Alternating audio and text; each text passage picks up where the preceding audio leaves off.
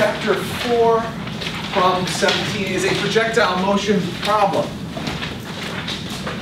How do you think I'm going to require that we solve this projectile motion problem? What do you think I'm going to make sure that you can do in this particular problem? Evan? You're going to have us use vectors. Unit vectors, yes. You're going to use the vector format to solve this problem. Good. Sam, can you please read? And Andrew, can you please translate? A ball is tossed from an upper story window of a building. The ball is given an initial velocity of 8.00 meters per second at an angle of 20 degrees below the horizontal. It strikes the ground 3 seconds later. I'm sorry, I think we might have missed something. Andrew, you're translating, right? Oh. I'm Carlo. I'm sorry, absolutely, that's my fault. No, I totally understand. I apologize, I'll work on it. I meant Carlone, I apologize. Carlone, let's start over, Sam. All right. I have the building, by the way. A ball is tossed from an upper story window of a building. The ball is given an initial velocity of 8 meters per second at an angle of 20 degrees below the horizontal. Stop. Velocity initial equals 8 meters per second at an angle of 20 degrees below the horizontal.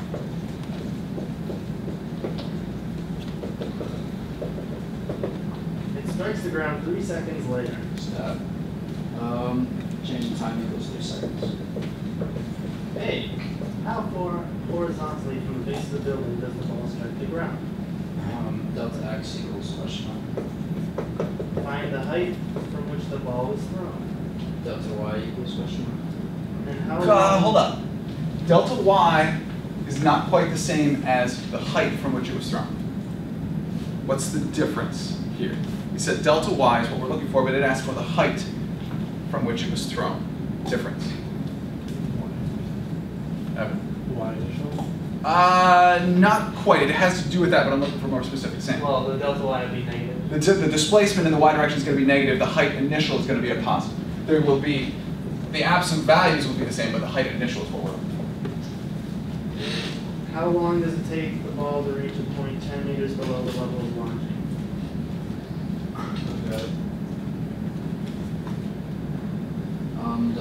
Delta t equals question mark at delta y equals negative 10. Great. Okay. Carlone, any unit vectors once you just gave me? Yeah. Wait. Not yet. We will make them. Okay, so now we have listed everything just kind of as a general statement, the way it's listed in the book. Now we're going to convert it over to unit vectors. So let's just look at this. Start with a general equation for position as a function of time. Let's just look at this one to begin with. R final equals R initial plus velocity initial times the delta, or times time, or times time, plus 1/2 times the acceleration times time squared, where velocity initial and acceleration are both vectors as well. So we can start listing the vectors that we know. We have R final, R initial, velocity initial, and acceleration. Please give me one. Sarah.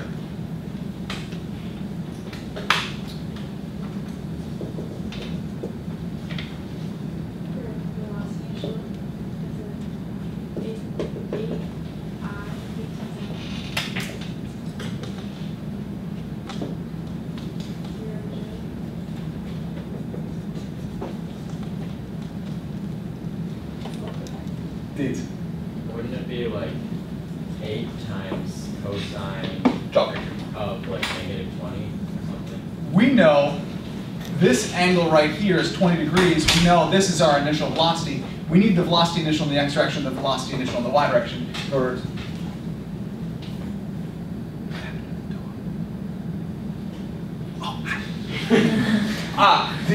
we need the velocity initial in the x direction, velocity initial in the y direction. Yes. How are we going to figure those out? Sicarella? Well, we know that theta is equal to 20 degrees, which is trig. So velocity initial in the x direction equals velocity. Let me do this. velocity initial in the x direction, I, plus velocity initial in the y direction, j. Let's just do that, right? So now you're going to substitute in what you know for velocity initial in the x direction. Go ahead. Equals velocity initial times sine theta Times I, plus plus velocity initial times cosine theta j. okay. So now we have these. Wouldn't switching around, shouldn't it? I don't know. Is that doing what she said? Is that what you think? I think so. Oh, Okay. yeah, sorry. Sine is opposite over hypotenuse, so sine needs to be for the y, cosine needs to be for the x. So we have numbers here, 8 times a cosine of 20i plus 8 times a sine of 20j. Benedict. Shouldn't there be like a negative? There needs to be a negative. Where? Negative 8 sine 20 degrees? If we know the initial velocity is down, so right here we can identify, sure, we know it's down, so we should add a negative here. I'll just put that, so we can identify that that initial velocity in the y direction was down. Good. So I need numbers now. The initial velocity, please, 8 cosine 20. 7.517541. 7.51752 541. is plenty. Times I minus It'd be 54. 54. Okay. 2.73616. J, and at this point I will identify, because we have numbers in here, meters per second. We have now our initial velocity as a vector. We need other known variables. What else do we know? We have acceleration. Is equal to negative 9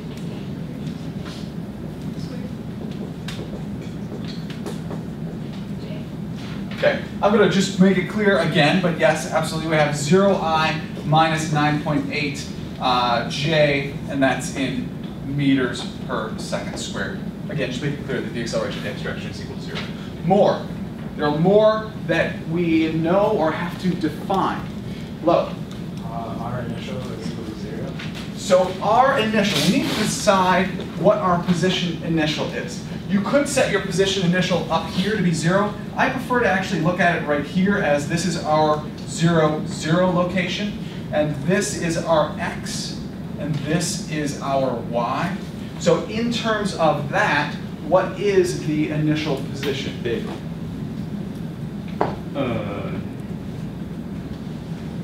Position initial equals 0I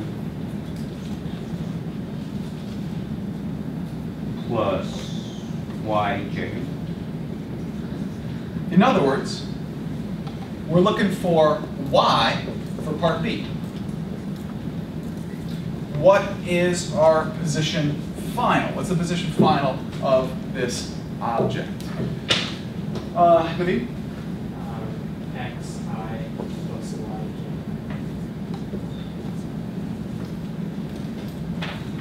Kevin? 0j. 0j, because at the end, it ends with a y value of 0. So this is 0j. So coming back to our original equation, we can now substitute into this. We know position final, which is xi, is equal to position initial, which is yj, plus the velocity initial, which was 7.51754I, minus 2.73616J, multiplied by our time, which is what we're solving for, right? No, actually, we know the time. I'm sorry, it's 3 seconds. Our time, which is 3 seconds, plus 1/2 times our acceleration, which is negative 9.8 j, multiplied by our time squared, which is 3 squared.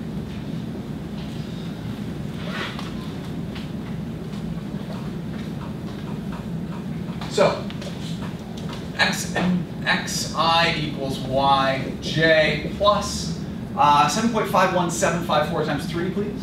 22.7 8.55262. And that's I minus 2.73616 times 3.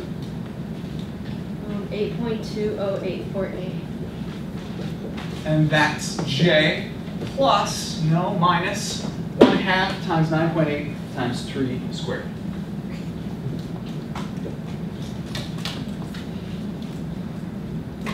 Negative 44.1 J. 44.1 J. J, okay. All right, so now we have xi equals yj plus, and we still have 22.55262i, but now we have something different for our j. Combine those, please.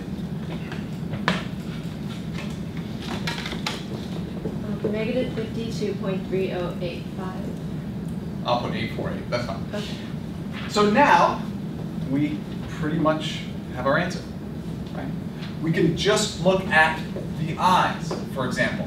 When we just look at the i's, we get x equals 22.55262. In other words, x is 22.6 meters. We can just look at the j's. 0 equals y times j minus 52, or y, 52.308 for 2.30848, or y is 52.3 meters.